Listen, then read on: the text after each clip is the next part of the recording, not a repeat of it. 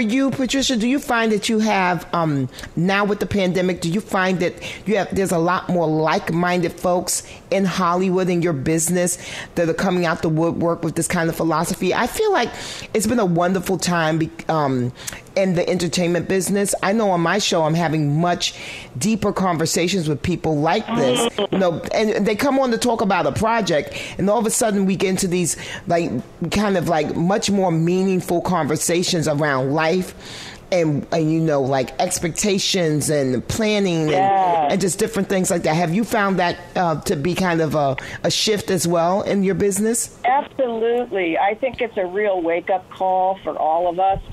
I've been having these kind of conversations, and in being sort of solitary, although I have family here with me, but I've been taking walks every day because we can't do anything else, right? We can't go to restaurants, you can't go shopping, all the kind of distractions that we had filled our lives with. And by the way, those aren't terrible things, but sometimes they can become the only thing.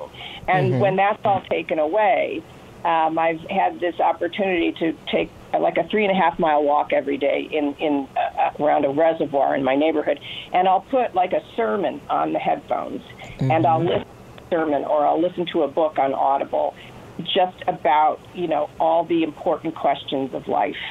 And I feel like myself and communicating with friends that I haven't talked to in years.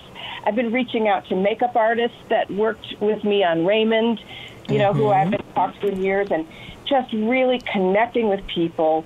It's been a great reminder about being grateful for the relationships that we have and the life that we have, and just how precious it is, how precious life is, and that we can't take it for granted.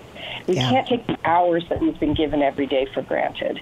And I think every person has been put here for a purpose, and this is a great time to discover your purpose.